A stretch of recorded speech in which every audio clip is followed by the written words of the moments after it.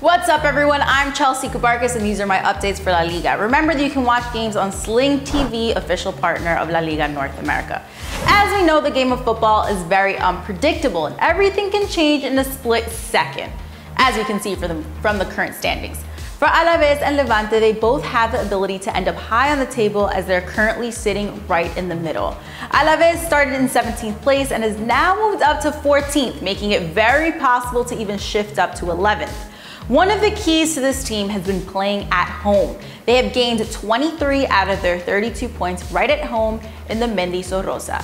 We know not to expect anything less from this squad moving forward, as their main identity comes from their captain, Manu Garcia.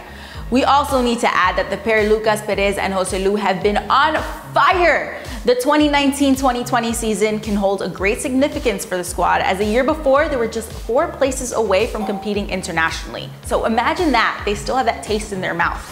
Moving on, Levante has been on some sort of roller coaster this season, because if we look back, they were in 18th place and now have moved up to 13th. Unlike Alavés, Levante hasn't had much draws this season. It's either win or lose. No in between, which if we think about it, that's sort of a good thing, no? Well, in certain situations. Biggest victory yet for this squad was at home against Barcelona. Leaders like Roger Martí have been fundamental with his experience, because he knows just what to do to get the ball in the back of the net. You also have their center midfielders who hold a really good balance in the middle, tactically and technically. So I think they're pretty much matched.